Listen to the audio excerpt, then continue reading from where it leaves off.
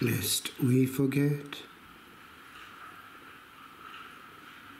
Years ago, in the Carthusian cell, on the 4th of May, I was meditating on the martyrdom of our fathers, the Carthusians, the first martyrs of the Protestant Reformation in England.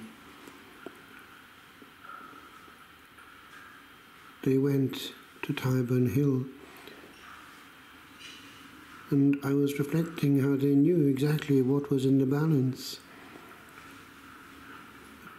At the time I was writing, my friend was heading for the Anglican priesthood, a high Anglican, and I was wondering, did he realize the difference? For the martyrs knew full well. It didn't matter what one wore. The priest could not come from the king, but only from a bishop.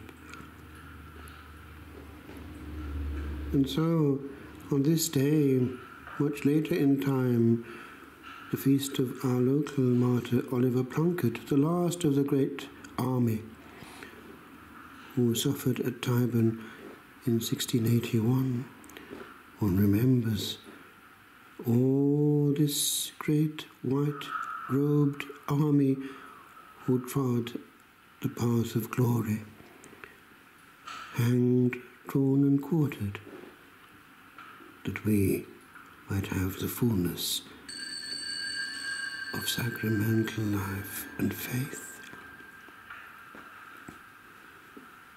Had I been born beneath another star a few more moons ago, yet still had heard the calling of my master from afar, and let my feet to walls like these be stirred, I'd not, as I am now, be nibbling bread,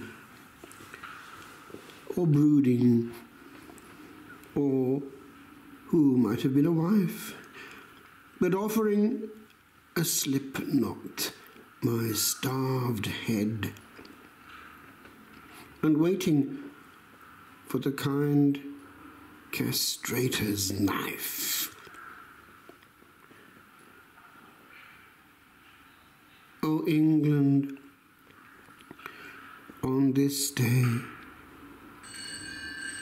thy pastures green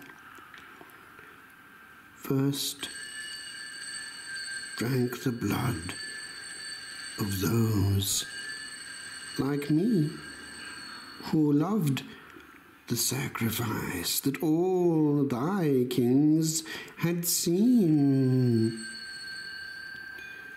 Ere for one's night of bliss 'twas e'er removed. And yet, need I have been so stubborn too? The priests he made can do just as we do.